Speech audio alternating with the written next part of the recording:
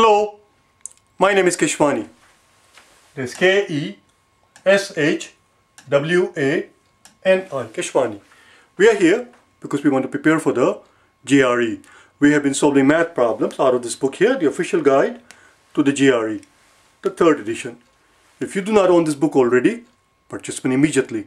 You're going to need it.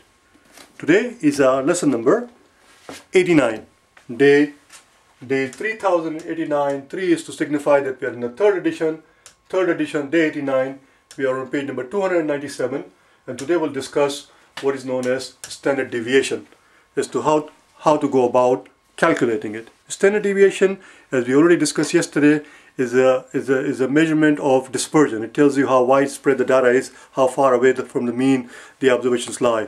Are they too widespread? Is there a great deal of disparity between the low observations and the high observation, or are they all very much clustered together around the mean, and the disparity between the low score, if you think in terms of score, if you like, the low observation and the high observation is not as great? That's what it tells us. It involves 5 very simple steps. You just have to know the steps and you can calculate the standard deviation. In the exam, they will probably give you 4 or 5 or 6 at the most, maybe, observation, and they will ask you to calculate the standard deviation. That's all it is. They're not going to give it 10 or 20 because it will take you forever. And there it is. This is the sort of exam problem that we're talking about. Turn to page number 297, example 4.2.8. There we are given 5 observations and we are being asked to calculate the standard deviation. Calculate the standard deviation of these 5 observations. Step number 1. So let's get going. There are 5 steps. Step number 1, we have to calculate the mean. Step number 1 is to calculate the mean. And I have done so already. Step number 1 is to calculate the mean. And I have done so already ahead of time, which is 7, which you can very clearly see here. 10 plus 10 is 20, and 7 plus 8 is 15. 15 plus 20 is 35. 35 divided by 5 is 7. That's what you mean. That's the first step. Next step, calculate the deviations from the mean. So now we have to calculate how much each observation deviates from the mean. So here we go. Here are the observation. X with subscript I indicates nth observation, or subscript n if you like.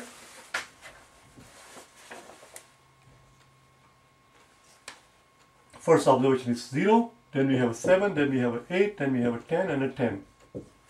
There we go. Those are the observations. Now let's calculate the deviations, which is simply the x minus x bar, xn, given.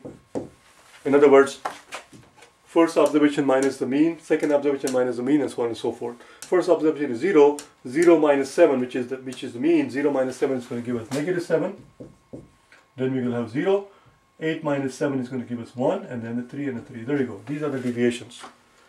This deviation that we just calculated, the given observation minus the mean, is usually represented with a small x. And many a book will refer to this symbol simply as curly x.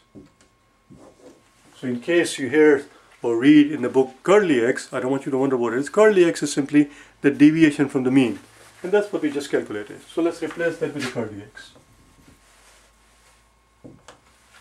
Second step, we have to square the deviation. So let's do square then. Square the deviation right here. Negative 7 squared is going to become 49. 0 squared is just a 0. 1 squared is just 1. 3 squared is going to be 9 and a 9. Voila. Fourth step, we have to figure out the mean of the squared of deviations. Calculate the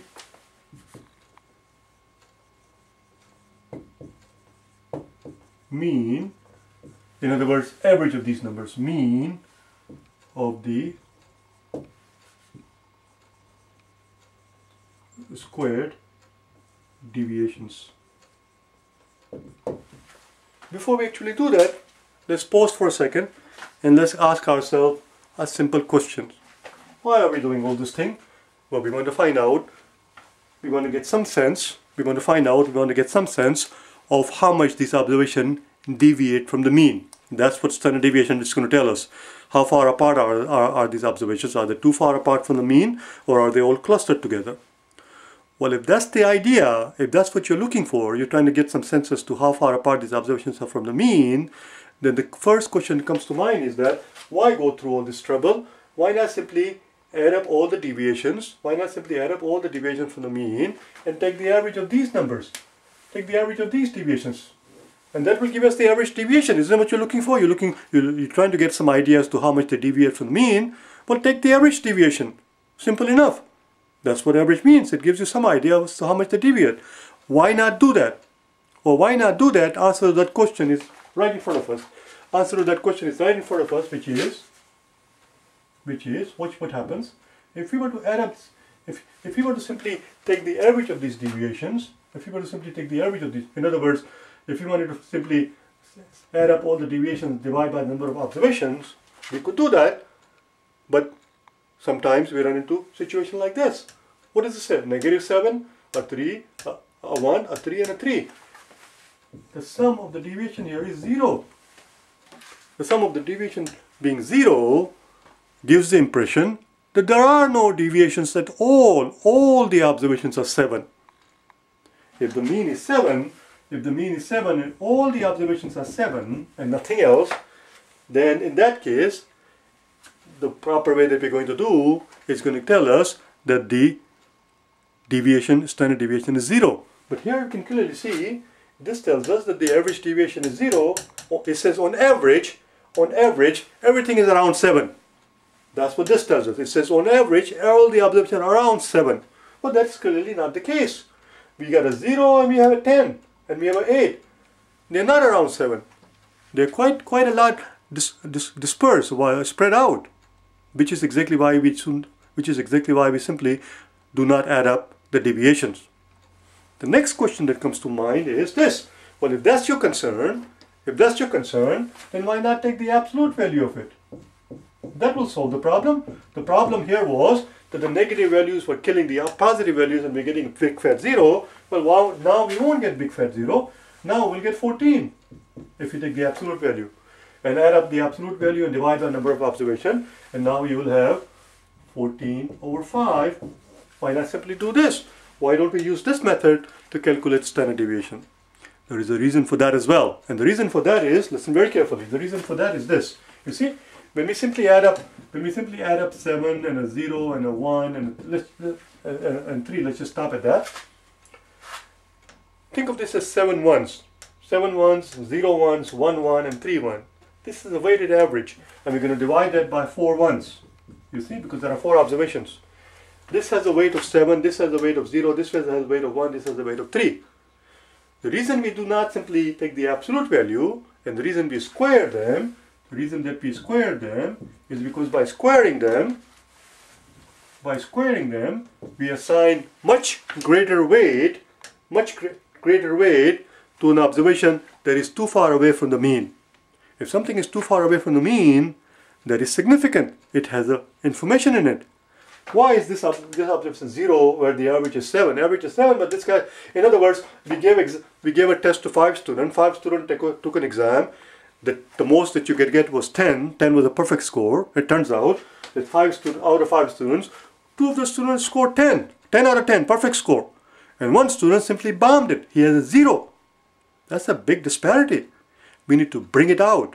The score of 0 is 7 points away from the mean. That's a huge disparity. It has to be brought out. It has to be given more significance. And the way we do that is by squaring the quantity.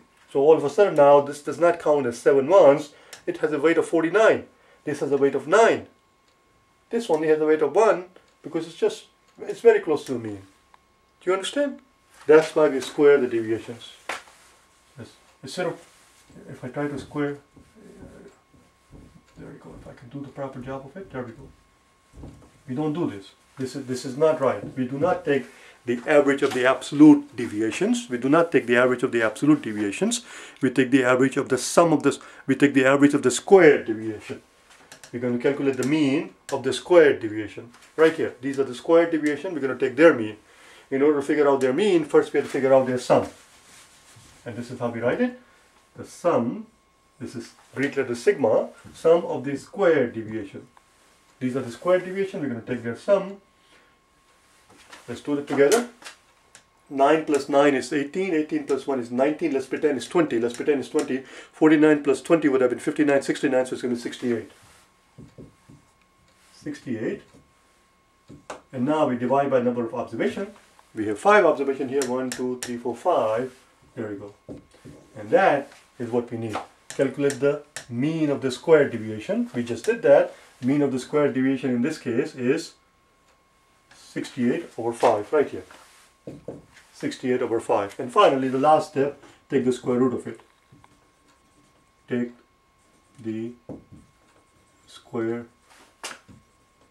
root of this quantity right here. I'm just going to say it, and by it I mean this quantity right here. And that's your standard deviation. That's it, we are done. So the standard deviation is simply equal to square root of this quantity right here. The sum of the square deviation divided by the number of observation, in other words, the average of the square deviation. Once we have the average of the square deviation, we just take the square root of it and we are done. So in this case here, in our case, it's simply the square root. It is simply the square root of 68.5. 68.5, and there is not much we can do with it. We're not going to sit here and try to calculate it by hand. 68.5, you take the square root of it, and it comes out to be, well, if you wanted to get some idea as to what it is, what it is 68 divided by 5, if you want to get some idea, we could actually multiply top and bottom by 2. And if we do that, 68 times 2, 60 times 2 is 120, and 8 times 2 is 16, so 120 plus 16 is going to be 136. So it's actually 136, and bottom is 5 times 2, which is 10. And now we can see that 136 divided by 10 is same as the square root of 13.6. And it still doesn't help us much. There's no way we can figure it out. Well, there is a way we can figure it out by hand, but that will take you forever. 13.6, you just pick up your calculator and figure it out. Do you understand? We know a square root of 16 is 4. Listen carefully, if you want to get some sense of it. Square root of 16 is 4. Square root of 13.6 is not going to be 4.9. I doubt very much if it's going to be 4.8. Let's try 4.7. Oh, not 4.7, rather 3.7. Let's try it on the side here, 3.7. 37 times 37. Very quickly, okay? I'm just curious. 7 7s are 49. 9, carry 4. 7 3s are 21 plus 4 is 25. Hold the unit digit. 7 3s are 21. 1, carry 2. 3 3s are 9 plus 2 is 11. 9, 6, 13. There you go. So, in other words, 37 times 37 is 1369, which means 3.7 times 3.7 is 13.69. Well, there you go. 13.69 is very close to 13.6. I would say it's approximately 3.7. Or you can do it in the calculator if you like. That's all. That was the end of it. That's the standard deviation. Simple and quick. One more time, a quick summary of the 5 steps. The very first thing we have to do, step number 1, we calculate the mean of the observation. We calculate the mean of the observation. Once we have the mean, we figure out the deviations from the mean of each of the observations. That's the step number 2. Calculate the deviations from the mean. Step number 3, square them. Square the deviations. Step number 4, once you have the square of the deviation, we add them up. We add them up, 68, and we figure out the average of the squared deviation. By dividing by number of observation, we are taking the average of the squared deviation. That's step number 4. And finally, once we have that, we take the square root of the quantity, in essence, undoing what we had done here by squaring the observations. We undo it by taking the square root of it, 3.7. The last question that comes to our mind is that, now that we have this figure of 3.7, what does it actually tell us?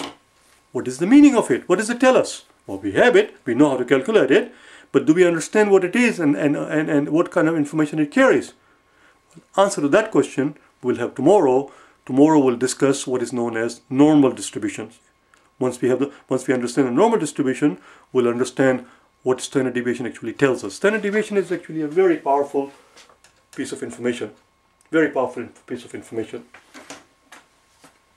I'm not going to go through it right now. I was tempted, but I'm not going to do it. We'll do it tomorrow, okay? Tomorrow we'll talk about normal distribution, and it's going to be a little bit of a long video, but that's what we'll do tomorrow, okay? Bye now.